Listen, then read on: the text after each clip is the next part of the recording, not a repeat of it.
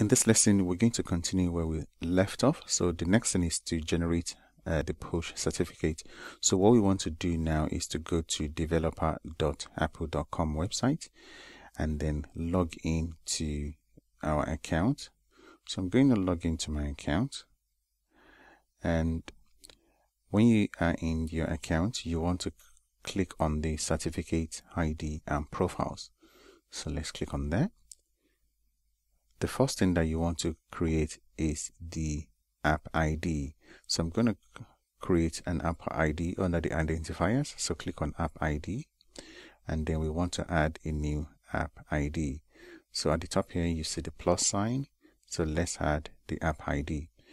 Okay, so let's go back to our Xcode project. Here, if you go to the project file at the top here, the blue one, you see the bundle identifier. You want to copy that exactly how it is. Go back to the website. Okay, so here, what's the name of the app? Let's call it push test app. And then where it says the bundle ID, this is the one that we just copied. So let's paste that and click on continue.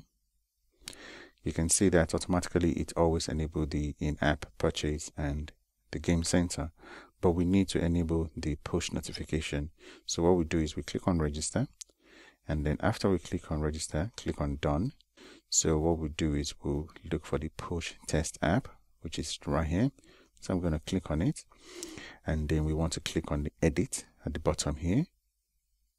So as now we get to the edit screen, here we can enable the push notification. So as soon as you check it, you can see that it says configurable. Then you want to create a certificate. And so let's create a development SSL certificate. We're going to create both the development and production. So let's click on create certificate. This screen is going to give you instruction on how to generate the CSR file, which is quite easy. All you have to do is press command and space on your computer, and then type keychain access. And then once that open up, so all you want to do is go to the menu at the top here, and then click on the keychain access, and then go to the certificate assistant and select request a certificate from a certificate authority. Click on that. Then just provide an email address. So in my case, I'm going to provide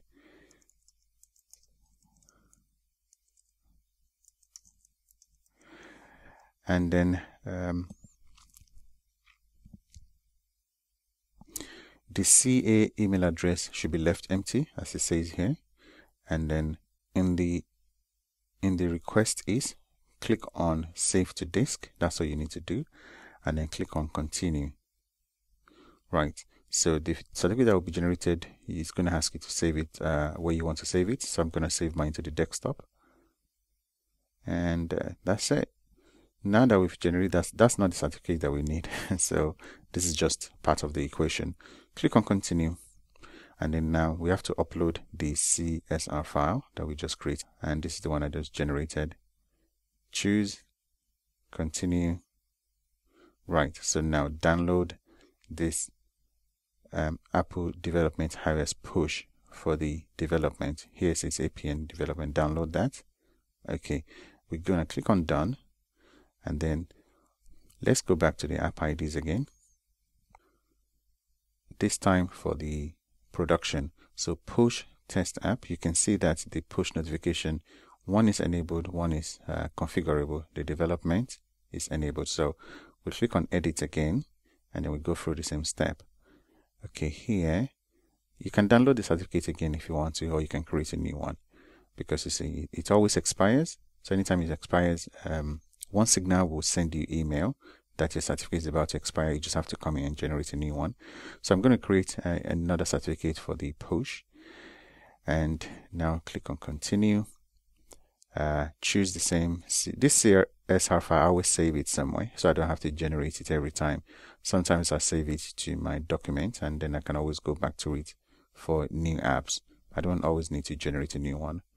So continue, and then now we can download for the, so now you can see that we've generated for the push notification.